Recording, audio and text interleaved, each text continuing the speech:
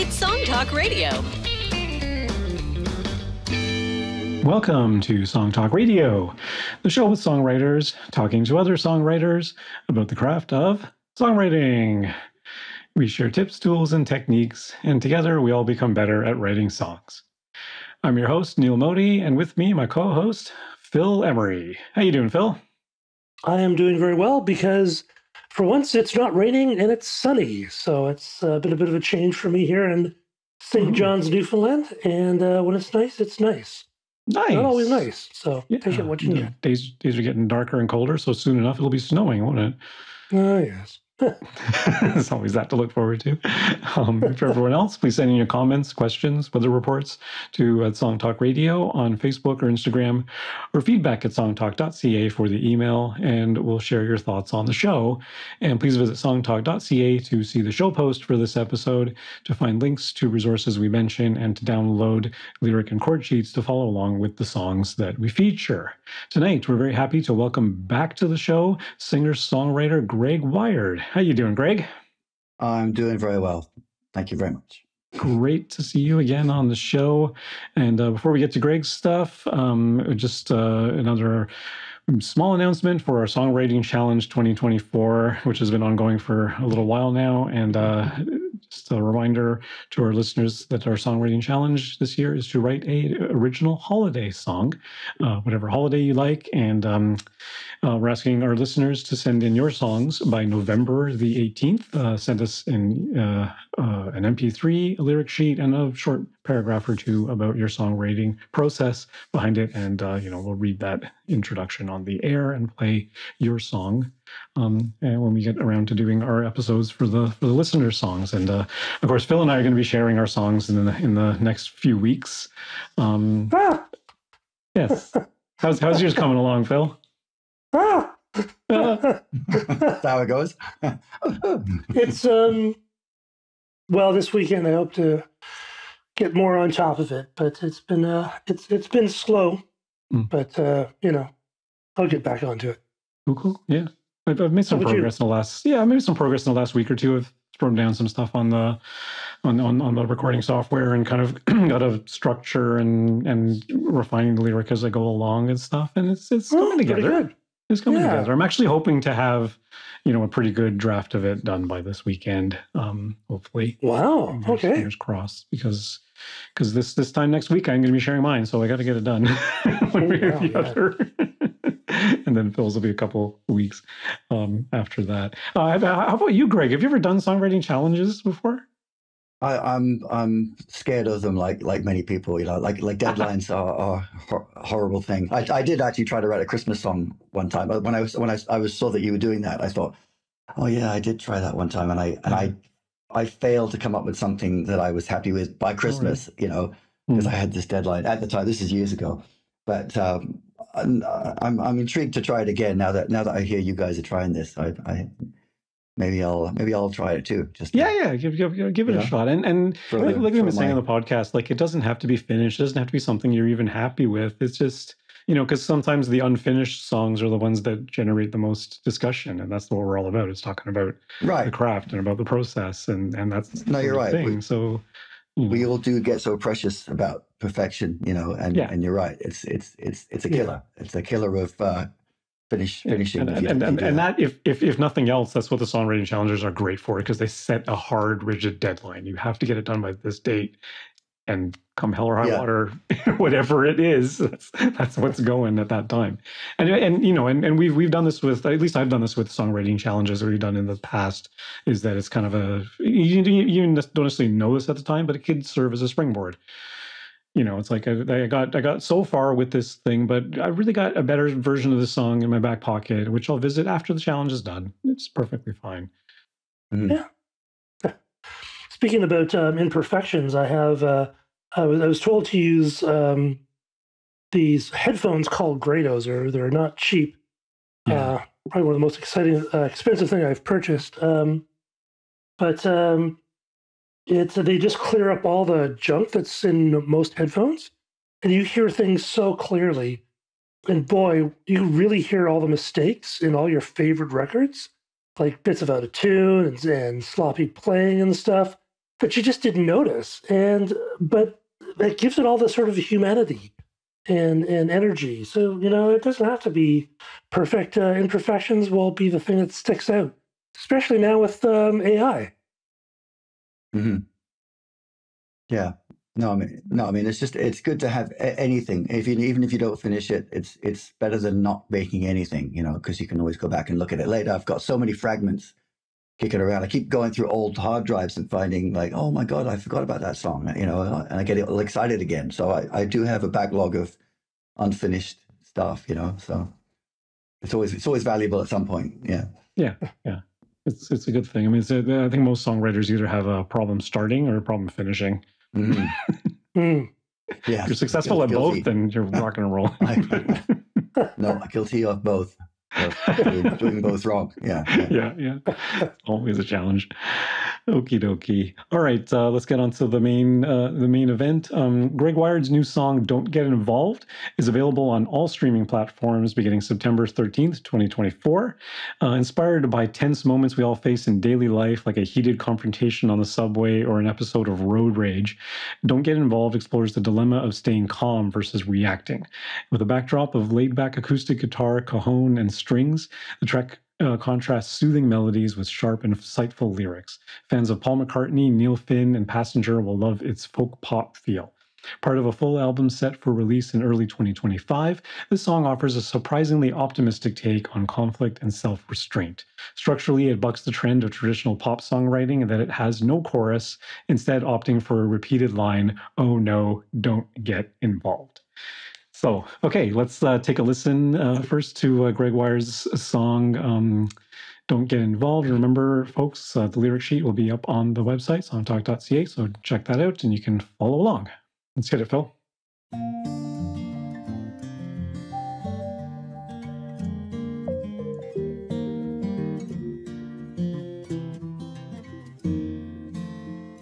Words like bullets break the silence. Oh no, don't get involved. This one's full on, could be violent. Oh no, don't get involved. Keep your head, son, think about yourself. If you wind up dead, you won't be any help.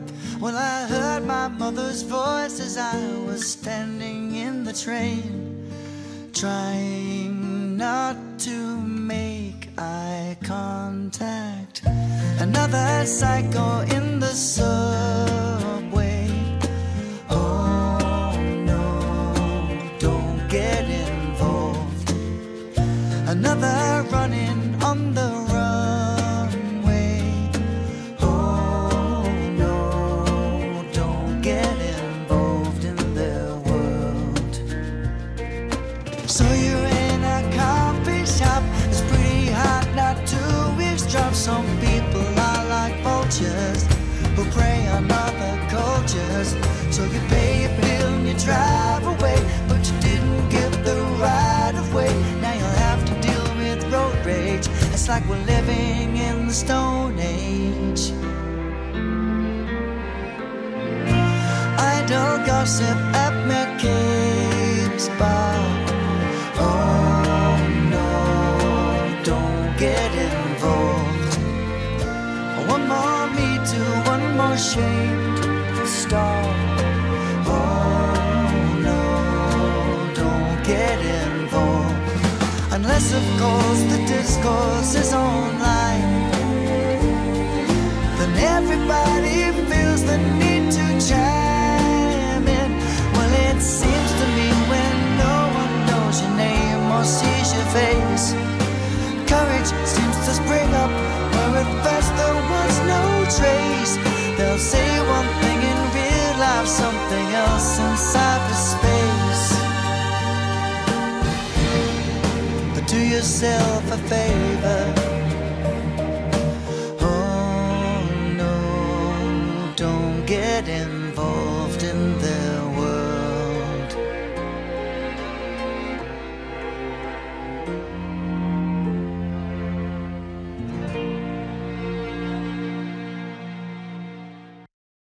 Very nice. Very nice. Wow. Thank you, guys. Appreciate that. Really, really Beatlesque. Yeah. So the verse is yeah. a walk down, right? Oh yeah, the walk downs are great. Yeah. So your basically verse is a walk down, and you put your melody on top of that. But it's like it's just like a major scale walk down, isn't it? It is. It's like for no one. It's a Paul McCartney's for no one chord sequence. It changes at the end, but it is like that. You're right. It's like B flat, F, G minor, B flat. The bass line's going down the whole time. Yeah, like a major scale. It's a great technique, actually. Yeah, I didn't realize. I subconsciously, somebody said that sounds like a Beatles song, and I said I know why, because it's the for no one. It is. But at least in part. But it's a different tune. Yeah, I'm not. It's a different tune. Yeah, I think it's open. I mean, we all. I mean, you borrow from the best, right? Why not? Exactly. Yeah, but that's what it is. It's a scale. Yeah. No, I mean, like you say, there's no chorus, but there is that refrain of "Oh no, don't get involved," and it's like structurally, it's really interesting because it starts out, like verse, like you'd expect, right? And then there's another section and a different section, and a more up-tempo section, or more driving rhythm section, pay your bills and drive away, that part, and then it goes back to a verse, and then it just sort of transforms into something else. And it's like you had a little bit of fun with playing around with the structure of this. Was there a plan in that, or did it just kind of happen? Yeah, it didn't. It like as far as the chorus goes, it just didn't. The verse is so long. By the time it's like I couldn't that part that's now the second or the third section, whatever. I was going to make that a chorus, and then I thought it's so long to get to that chorus. It's a different point of view there too, because I start off. It's me, in the subway watching this guy, and then I explain what I'm doing, and then suddenly I'm talking to somebody else. Like now you're in a coffee shop, you're doing this. So I thought it's really very different. It's not a chorus, so it needs to be another section, I guess. Almost like a musical. It feels kind of like a bridge. When it hits, it feels like a bridge. Yeah. I guess it does. It sort of sums up a bunch of. I was going through a list of. I was making a list of all the things that you could think of, where you think, oh, should I say something? Oh no, I better not. And that kind of thing. So it was just kind of trying to get that across. I want to ask about I want to talk about the hook in your verse, which is really on the last line. The "Oh no, don't get involved." It has that wonderful twist to the melody. Let's talk about that. What is that? Oh no, don't. It's that little interval that. No, don't get involved. Yeah, I like that sort of change because it's like a seventh chord going to it and resolving. And I do that seventh, the tritone, it's kind of right, and sticks out, right? Yeah, it's really tasty. Is that a major seven or a minor seven? Well, it's like the third of the chord to the seventh of the chord. So it's like a tritone, like a. Yeah, it's really nice. Third, what is that? Diminished fourth, yeah. Yeah, it's so nice. Thank you. Yeah, I like that. And I'm trying to think. Does Paul McCartney, does he do that in the song? Your day makes your mind. Yeah, he does kind of, because he goes. He kind of colors around that thing, but I did a more angular melody. Sorry, I don't want to keep comparing that song, but it was in my mind, I think, when I was writing. Yeah. And you're right. I mean, this kind of reminded me of Blackbird in a lot of ways with the acoustic guitar bit and everything, right? And you're right in your introduction that it is kind of, musically is kind of soft, but then when you get into some of the lyrics, you're saying some rather pointed. I mean, is this a protest song? Do you feel it's a protest song in some ways? Yeah, I suppose. Yeah, I mean, when it comes to the road rage, yes, it is a protest song because I'm so sick of people driving badly. So it was a few things that from some of the things weren't necessarily about me. Like, I mean, I have never been accosted by somebody in a subway, thankfully. But it's like I put a little bit of that, like your mother gives you advice. If you see any trouble, don't get involved. because they might hurt you. You might think you're saving somebody, but you might get hurt in the process. So that was, I put that little part in there. Yeah. So and that's always been a thing. Like I don't know if it's a Toronto specific thing or just an urban specific thing, that if you see something, elevated happening somewhere in public, it should be say something. Like, should you say something? Should you get involved? And usually the answer is no, because you're afraid of getting involved. You're afraid of getting hurt yourself. If you're in an enclosed space where it's dangerous, you might think, like, if you're on a platform or something and you can get away, maybe it's different. In that particular setting, people's response is to get away. Because the thing I kind of took out of this was that notion that, especially when you get into the cyberspace stuff as well, that notion that, people say, well, everyone's entitled to their opinion, but then there's the counterpoint to that, was you're only entitled to your informed opinion. Yeah, right. And it's like, if everyone's got an opinion, then it's a bit of a... And you don't need to prove that you're informed online. You're anonymous, so you can just say anything you want with no repercussion, or defending it, So there's that too. So it was trying to cover a lot of just things that people tend to not get involved with unless they're insulated, somehow. The safety of anonymity. We were actually covering like a lot of things, road rage and subway incidents, running on the runway. I kind of like the turn of phrase there. It's kind of those fun. people getting dragged off the plane because their plane can't take off. Right. Those people. Gossiping and then the online stuff. So was it really just like you had a list of these things that you wanted to talk about and just sort of one by one? It came. It's like a lot of ideas. I had the don't get involved, so that kind of led to I've got to come up with something, to not get involved with, so that it does go to the list making. I've done that a few times. So it started with that line, that don't get involved. I think sort of the root. I think so, because I've got an early version of it where I'm talking about we don't need your the kind of person around here, don't get it. Like, it was something very innocuous at first, but I had that line. So it's like, whatever I write, I can't bear to change that. You get a line and you think, that's the one I can't change. I'm going to have to work around that and get the song to mean something around that line. So that's kind of why it stuck. I couldn't think of anything else that fit quite as nicely. So then it was like a list thing, come up with a list. A bit like my song "People Don't Change." I think I did something similar where I had "People Don't Change," and then come up with all the ways people don't change. That was just one of my... Yeah, because I remember. I think it might have been the very first time you came on our podcast. You were talking about getting away from writing love songs because you had a long history of just writing love songs. Yeah, it seems that seems you're getting into stuff that's fairly topical now.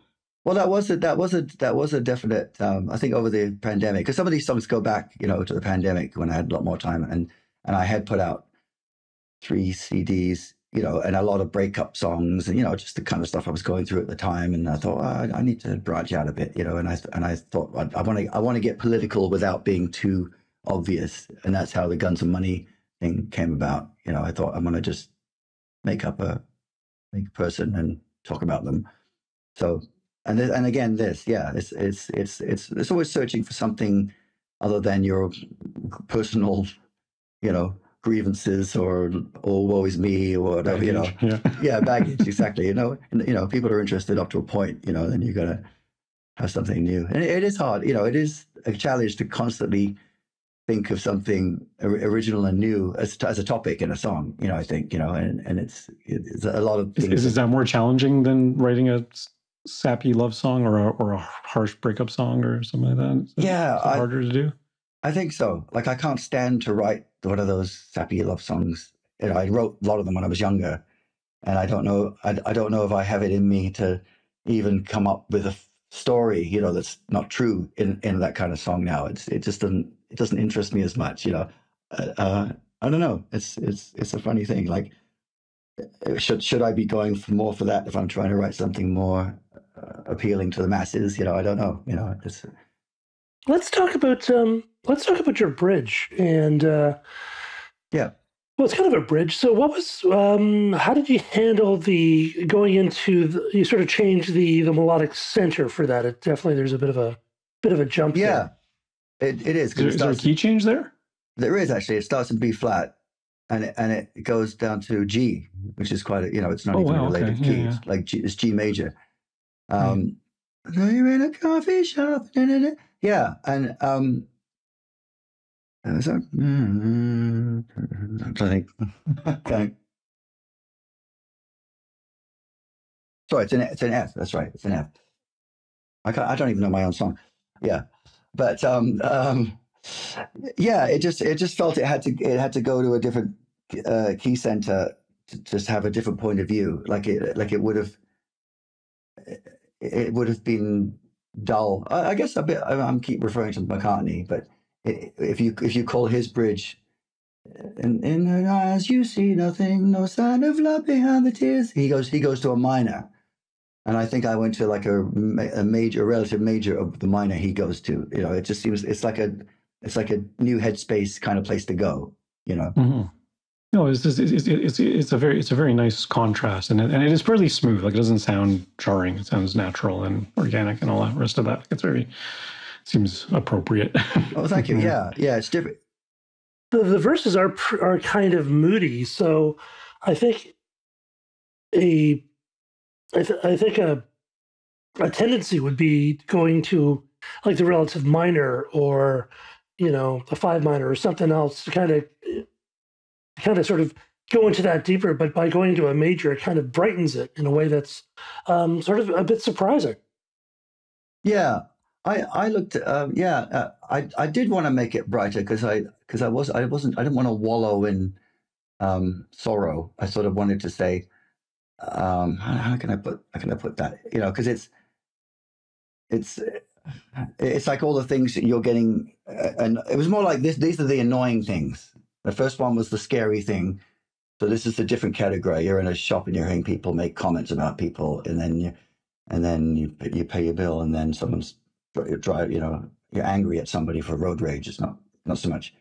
So I don't know. Maybe that's the key change was to symbolize that, changing to something laterally, not sad, but just moving to a different point of view or something. Yeah, because the verses maybe in contrast are kind of melancholy compared to that, because it's about the energy map of the song as well, right? You're kind of laying down low for all this time, and then you want to bump it up, and but granted, your "oh no, don't get involved" hook is so strong that.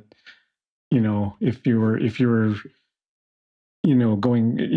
inspired by Bob Dylan as opposed to Paul McCartney, you might have stayed in those verses a little bit longer. That's interesting, yeah, because that's kind of a thing, a Bob Dylan-ish thing to do, isn't it? Put a little line in between lines, that kind of thing. So maybe that's a technique I stole or something. Yeah, I don't know. Yeah, but I also added instruments too. That was the thing. I started off with just the acoustic guitar. I just consciously added more and more as it went on to sort of build it to this little thing at the end. Yeah. And a flugelhorn, I think.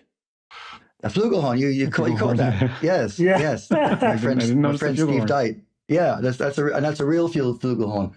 Really? Some of the things I did because I've got the orchestral sample libraries and everything, and I did the whole thing in fake instruments first, and it just didn't cut it, especially the horn.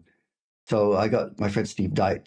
I just sent him, he just literally played 5 notes, in his kitchen, recorded it, sent it to me, and it was like, oh, that's perfect. And I put a little bit of reverb on it, and it just sits in the background. And then it's a real string quartet as well, nice. Wow, doubled over, you can't. The only thing I liked was the tremolo, the diddle on the sample library, so I used that in conjunction with the real tremolo, but I think that gave it a real authentic touch to have the real instruments on it like that. And it's amazing. You can find almost any musician who will put their real instrument on your track. Sometimes for $100 or depending on who they are, and it makes such a huge difference. Like you can have your scratch with your scratch drums, but you get a real drummer in there, and it just makes your song to the next level, you know, when you're getting to that. Yeah, that I'm here to say, stage. like, you can't think. I can't think like a trumpet player. You know, I know what I want to hear, but you can tell somebody who plays the instrument. You know, you do how you would do it, and it's their experience. You get the benefit of all their experience. So it's so worth it. Absolutely. Absolutely. Yeah. Very true. Cool. So is this song kind of indicative of what's on the upcoming album, or are there? I think it's going to be a very peppered with different styles album, and by design in a way. Like I really wanted to have a little bit of everything. You know, like some songs with just synth bass and drum machine, some songs with strings, you know, an instrumental. So it's just a kaleidoscope of what I wanted to do, and I figured when I get 10 of them, I'll find a way to put them on the track. But yeah, I wouldn't say there's any other song, you know, like this on the album. Like you would have heard some of them already, you know, because the last four, you know, Healing Melody, Guns and Money, you know, they're all a little bit different. Okay, those are all going to make their way. Yeah. So are you releasing songs as singles, and then at some point you'll put together an album as well? I'm just putting everything on Spotify for now, you know, and I've done like 5 songs now. So by early next year, I want to get all like 10 songs finished. I'm buying a new computer next week. This is one of the things to mix that song. I'm using a 2017 MacBook Pro with an Intel processor running Catalina, trying to use Logic Pro. And I was having to freeze all the tracks and then take like 10 seconds, bounce it, listen to it. Oh, no, nothing's too loud. Do it again, bounce it like 10 more seconds, just a portion. So I could not bounce the whole song. So that's the struggle I was going through. My hardware is just not up to the task. So as of a couple of weeks from now, I'm getting a Mac Studio, and my output is going to be much faster just because of that. So yeah, nice. Anyway. Yeah. Well, you know, 2017 is a long time ago. Oh, and that wasn't a cheap computer either. I paid $6,000 for that back in 2017, and that was state of the art. But it was the last Intel. And again, I rant about processors, but you know, if you have a Mac now, it has to be using a M1 processor. Yeah, I upgraded my computer a few months ago in June, and I was running a base system from 2017, even though I had expanded the memory and expanded the hard drive space and sort of that. But the core space with this core CPU and everything was still, you know, 7 years old, and I was running the same thing. I run a lot of virtual instruments, and some of those plugins are really, really taxing on the system. And yeah, it was the same sort of thing where I was constantly freezing stuff, and I could bounce an entire song down, but it was. But then after I got my new computer, holy cow, I can run anything now. Yeah, it's so unmusical what we have to deal with. You know, you're already trying to write a song and get in the mode, and you're spending all your time with technical problems. So, you know, at least before you had an ADAT or tape deck, you know, it pretty much would run. You know. Yeah. So I want to get to the point where that becomes an invisible problem. You know, again. You know. Yeah, and for a while. And then for a while, for a year or so, stuff, and then eventually the software and the you'll never catch up. Heavy taxing again, and I'll have to go through that whole process again. But exactly, yeah. But at a certain point, like there's a certain threshold by which, you know, you're right. Like as long as you can record stuff like a tape deck and just mix it and bounce it down, you're probably fine, and you can. You know, you technically you should be able to do that on a computer that's 10 years old. Yeah, no, I was doing 100 tracks on this last song, so it was choking. You know, there was 100 tracks on this song. I would say so because there are virtual. One? Yeah, because there are virtual instruments in there as well. Like I kept some of the fake strings in the background just to fill it out a bit, but the main strings are louder. So I had 3 different libraries of sounds doing that, and then a bunch of different drum sample libraries. You know, everything. Well, the drums, everything's fake, really. The pianos are all. I played guitar, bass, sang it, but but the drums and everything else are sample libraries. Virtual, yeah. About 100 not the trumpet. Well. Yeah, the trumpet, of course. Yeah. Flugelhorn, yeah. I don't think I've ever done a song that's 100 tracks. I think the most I've ever had is like 35, maybe. Yeah, I'm definitely pushing the limits, But I wanted to get that big crescendo at the end, and that's what it. And it works, I think. Yeah. Yeah. Whatever gets the job done. But you're right. I mean, sometimes, that's the last thing you want is for the technology to put up walls. Yes, I will not express your be creativity. beaten. Yeah. We'll talk about this again next week on Computer Talk Magazine. Yes. Yeah, sorry, we turned it into a different subject, but it's relevant for musicians. Okay. Yeah. That's okay. That could go on forever, actually. Yeah. We do go there sometimes. That's okay. All right. I'm hearing the band. I think that is all the time we have on Song Talk Radio. Special thanks to Greg Wyard. Of course, where can we send our listeners to find out more about you and hear some more of those great songs? GregWyard.com, and I'm on Spotify. Greg Wyard, one name, one word, GregWyard. Awesome. Thanks again for having me. Yeah, no problem. And we'll send our listeners that way. We want to hear from you too. So please send your comments on Facebook or Instagram to @SongTalkRadio, or send us an email, feedback@songtalk.ca. Also, be sure to check out our YouTube channel for live performance videos and full episodes, and subscribe today to the Song Talk Radio podcast on your favorite podcast provider. You can find links to all the products, books, and web services we mentioned on the show on our resources page on the website. And please join us at our next monthly Song Talk meetup. Whether you're in Toronto for our in-person meetups or anywhere in the world for our online meetups, it's free to join on meetup.com and free to attend the meetup. Bring a song and a lyric sheet and get constructive feedback from other songwriters. Stop by songtalk.ca for the link. You can follow me at neilmodi.com. You can follow Phil. PhilEmery.ca. And Greg, what's your favorite social media channel? Where do you post your stuff up? I think Facebook.com, Greg Wyard, /Greg Wyard. Cool. Facebooker. Be sure to stop by the website, songtalk.ca, to browse past shows and find out how you can be a guest. Thanks for tuning in, and keep on writing. Good night.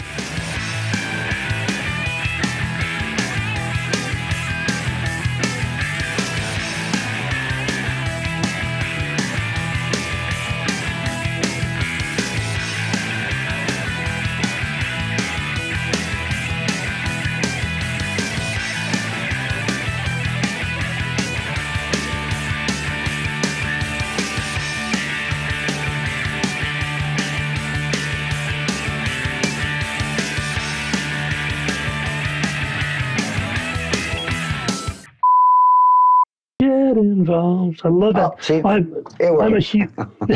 I'm a huge Neil Finn fan. So. Oh yeah. He's. me too. He's just such a master. Yeah. He does everything I want to do. Like I want to write his words. I want to write his tunes. It's just he's already done them, so I can't do them. But you just find somebody that's like. That's it. Like he's captured it. He's channeled that. Sure. Didn't he join Split Ends when he was 17 or something? Something like that. Because his older brother was in the band, and then he joined. Yeah, he's the little brother that joins the band and then writes the hit single. That's a slap in the face. Like it gets all the attention. After the band's been together for several years. So but you can't argue with a hit single, right? So what are you gonna do? Yeah. Especially back then. Yeah. Hit single could make you comfortable for life. I got you. Boy. Well, it's done. Yeah. It's done well for Neil, and I think Neil Finn's in an interesting spot because there's a lot of songwriters from that period, that were great, but not necessarily relevant as today as he is. Like he's actually kept he's taken lots of time off, since Crowded House, and he's remained. In the spotlight, and everybody knows his name, so it's a good testament to his I saw Crowded House live back in, what was it, 2007, 2008 or something like that, but kind of lost track of them since then. Yeah. The best time was like in the when they were all in their 30s. I guess it was in the 80s. I did see them in Ottawa in the 80s, and they had the Wit on stage, the three of them, and still Paul Hester on the drums. you know, and it was such a great show. It's still a good show now, but it's doesn't have the same humor and wit, you know, as the original. I have one live CD of Crowded House, and they kept in the one where they screw up the song. I think it was Paul Hester who sang like the wrong note or something like that in harmony, and Neil Finn just stops the whole show. He's like, "Oh, that was very uncharacteristic there, Paul." right. And Paul Hester's like, you know, do so well for like 20 years and make one mistake. That's okay. Yeah. Sort of thing. But they kept it on the CD. I was like, "This is that's totally what they would do." Yeah, it's not all formal and serious. It's like, and then when they got back into it, Neil Finn improvised a lyric about how Paul Hester screwed up the song. Yeah. Right. Yeah. Yeah. I saw them. When they did the first album. Oh wow! And they're on tour, and yeah, they were great. They were just because they all can all sing like birds, and it was. Talented guys. Oh, for sure. Yeah, it was a good time. But you hear his son sit with him now. They sound exactly like him, like exactly like him. When they harmonize, it's like he and his son have the same voice and the same talent. And that's not always a given. You know, a musician doesn't necessarily have talented children, right? But in his case, they're like the same mold. You know, exactly. So. He must have been happy about that, you know. George Clooney mentioned that he wanted to do the singing for "A Brother Where For Out." And of course he's Rosemary Clooney. I mean, his whole family is huge professional singing icons, you know, North American icons. So he just assumed he could sing really well. So he worked on it at home and came in and did the studio and came in from the take, and everyone was just kind of not looking at him and going, it was okay. And then he heard it and he went, well, I guess I can't sing. Oh, jeez. You got a lot going for you, George. You know. It's okay. It's okay not to have that too. Yeah, he's talented enough. Thank you very much. Yeah, enough going on. He can get by on other talents. Yeah, I think so. Yeah. Well, we look forward to your album coming. I hope you're going to release it on Bandcamp. Yeah, I do have a Bandcamp account. It's like one of those things where you have so many things in the air and you forget about some of them. And I've neglected Bandcamp. I've opened everything at least once, but then going back and remembering to add stuff to them. In fact, I need to add this song to Bandcamp. Yeah. Yeah, because Bandcamp is the one you have, like digital distribution, you go to DistroKid or CD or those other ones and they kind of take care of everything for you. Right. But Bandcamp's never included in that. No, because you can actually Bandcamp is the one you have to go do manually. Yes, but then the payoff is higher. If and then that's what I mean. That's why I'm happy to support local artists or beyond on Bandcamp first before anything else. Yeah. No, especially Bandcamp Fridays. What's that? Is that one of your? Is that what is Bandcamp Fridays? Bandcamp Fridays, they started it during the pandemic where one Friday, I think it's the first Friday of every month, Bandcamp gives 100% of the proceeds to the artists. Oh, okay. Usually they keep, 15% or whatever it is. But then, the first Friday, and they've kept it going, even that the pandemic is ostensibly over. Interesting. Okay. Yeah. Just Google Bandcamp Fridays. You'll find out where the next one is, and you can promote it. Because I do get people asking me how to download a file, and I sent them to 7 Digital, which is a place where they could do it, but I don't get any money for that. Oh, okay. Right. Yeah. And Bandcamp is kind of funny. Who was it, Phil, that we had? I think it was Carmen Toth, who's had to explain to her aunt or whatever what to do with Bandcamp because she didn't understand because it's not a streaming service. Right. You don't understand what to do with it, and if you're on your phone, does it download to your phone then? Right. Okay, in fact, I don't know those things either. Yeah, I should check it out. Yeah, because when I hit Bandcamp on my desktop computer, I download it and then I pop it into my iTunes. Right. Because it does take an extra step, right? Because it does take an extra step. So instant, so people will have to want to take that extra step to put it into a file on a But device. of course, the advantage, of course, is that it once you download it, it's yours. You can use it whenever you like. And if your album, for whatever reason, you forget to renew your subscription with DistroKid, your stuff will disappear from Spotify and Apple. And everywhere else. That's true. Or even driving in an area where there's no service. Have you ever had that happen? And it's like, oh my God, I can't listen to Spotify. I paid for it, and I'm driving through the mountains, so I can't listen to it. Like that shouldn't be happening in 2024, right? But here we are. We used to have CDs that you could play when that happened. Yeah. Well, and then that's why I'm pretty, like, I've got most of my music downloaded on my phone, so I plug it into the car. Doesn't matter where we are. I'm listening to the same stuff every time, not hearing anything new. But but when I do go on Spotify, I hear something new when I'm at home. That's fun. Yeah. All right, we will send you a link when thank you very much. It goes live. Hopefully, it will be next week, and then let us know what's happening for the next stuff. I appreciate that. Thank you. Yeah. Great stuff as always. Yeah, a lot of fun. Thank you as usual. All right. Thank you. Take care. Greg. Don't forget to send me your file. Right. No, I won't. I've got it right here. I'll do that right away. Bye. Okay. Talk to you soon. Take care. All right. Cheers. Bye. Okay. That's good. Yeah, that's a great song. Yeah, it's a very good song. He's such a gifted songwriter. Oh, yeah. Yeah.